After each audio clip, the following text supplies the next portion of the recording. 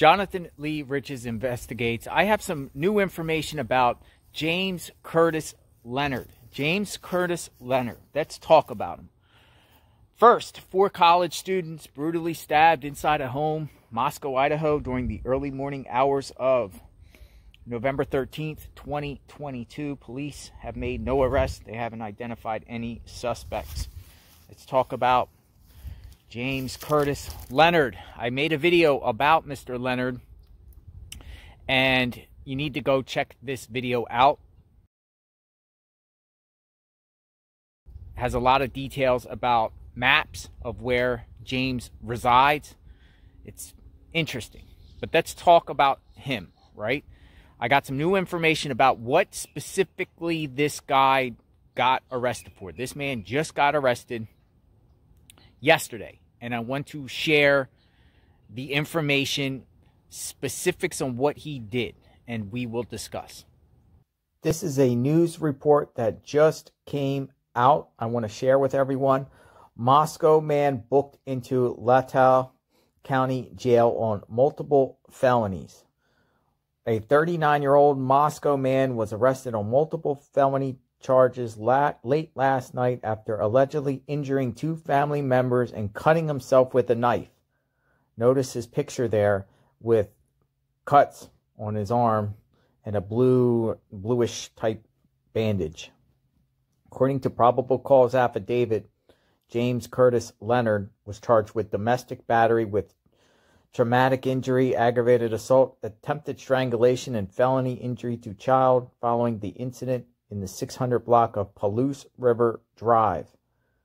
Leonard has a previous criminal history which includes second-degree murder for the June 2007 shooting death of Tyler Pace Lee near Genesee. He was 24 years old at the time he shot the 25-year-old Moscow man multiple times after an argument. Leonard pled guilty to the charge and was sentenced to prison, but was released early on probation, according to reports. The document states the reporting party walked out of the home when law enforcement arrived, and an officer could see the woman had blood on her nose and mouth, and multiple areas of her head were covered in blood. She also reportedly had blood on her vest, and a large part of her left hand was covered in blood. Leonard was in a bedroom still armed with a knife.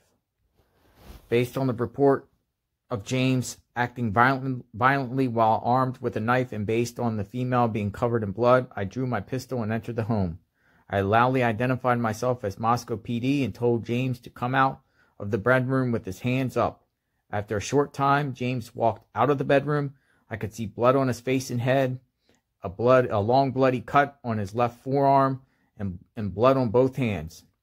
The affidavit said Leonard did as instructed and was placed in handcuffs. The officer checked him for weapons and found 2 knives in his right pants pocket. I removed both of these and felt 2 more hard objects in his pocket. I removed the lighter and a commercially packaged marijuana joint from his pocket, the document states.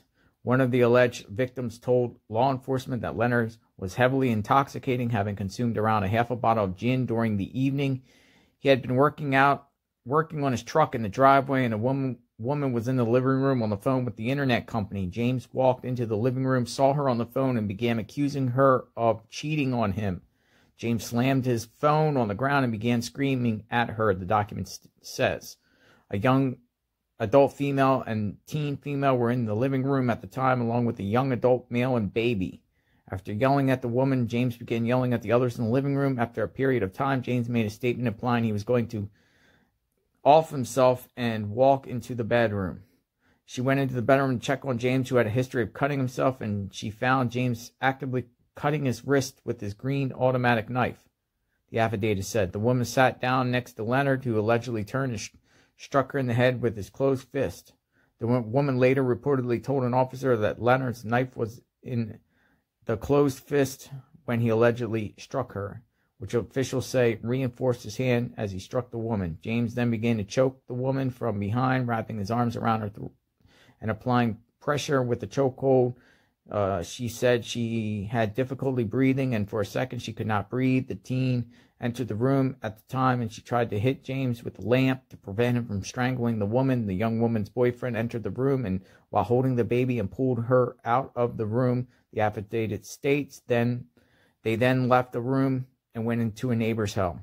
After Leonard was reportedly hit with the lamp, the male victim was able to free herself from his grasp, but he allegedly pushed her back onto the bed, climbing on top of her and continued to strike her in the head with the fists. As she was trying to fight off James, he bit her on her hand, drawing blood. He then pinned her down on the bed by pressing his forearm against her throat, the document says. The teenage female then entered the bedroom, jumped on the bed, and tried to push Leonard off the woman while screaming for help for him to stop. He then allegedly grabbed her, threw her against the dresser, and began striking her with his closed fists, the officials say. I later spoke with the teen, and she told me James punched her with a closed fist in the face, head, and arms around 12 times. James also kicked her and pulled her by the hair. She complained of severe pain all over her body, especially her left arm and side where she was thrown against the dresser, according to the PC affidavit. Around the time Moscow Fire Department medics arrived on scene and treated the individuals for their injuries. After being arrested and placed in the back of the patrol car, Leonard allegedly told an officer that the gas tank on his truck fell on top of him, which is how he got that large cut on the arm. I pulled out a green automatic knife, which I took off his person, opened the knife, and showed him the blood on the tip. James said the blood was his, but denied cutting himself. He also denied striking the adult female. The affidavit says Leonard was booked into the Latah County Jail. KOZE News. So yeah, he had a knife, and he did some bad acts on his own family. Sounds like a domestic issue. But was it?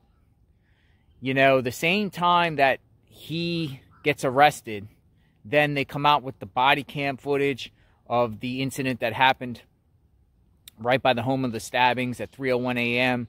And then the release of this white Hyundai Elantra that is missing.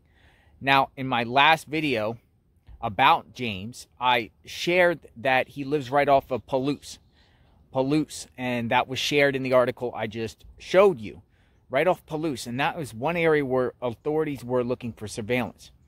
And you notice with the arrest that he just did, he started cutting himself and everything like that. Is that kind of like, I'm not saying it is, but could have been like a ruse to cut himself just in case he gets called about injuries, or, you know, just in case he gets questioned about maybe the four victims of stabbing. So he stabs himself and kind of uses that as an excuse to keep investigators off him about the stabbings. Do you get what I'm saying? Kind of like a ruse. Not saying that the probability of that is slim, but there is still a slim chance, right? They say any small chance is a chance. But this guy here, you know, is bad news. He's already done bad acts in the past and got probation for it. You know, he didn't, you know, accept the responsibility, but, you know, he got probation and violated probation. So he's in trouble again. He's in trouble again. This seems like a big deal for what he did, just the rage. But why did he do it? Was it alcohol, or is there something more? I think police at least have to, you know, should talk to this guy, vet him, find out where he was on November 13th. Do you think he's involved in any way? I'm sure a lot of you watched my prior video. I'm sure a lot of you have been Googling around, looking into research into this guy. Do you think he's involved with this case in any way? What do you think should be done to this guy? You know, what do you think, how police should interrogate him, talk to, or just let it go? I think, considering that a case is unsolved, I think he needs to at least be questioned.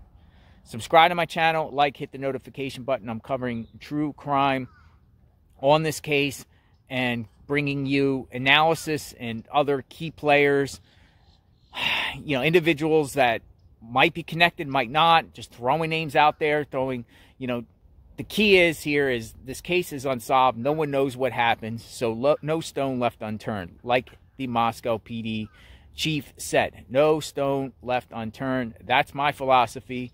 Will not rest until whoever did this is found. Whoever did this, single or multiple amount of people. I know police are looking for individual or individuals, plural, who are in this white Hyundai. Who knows? Could be more people involved, or associates, or people that helped with the cover-up. The cover-up. There's always the cover-up, too. Remember, it's the crime and the cover-up. Everyone be safe. God bless.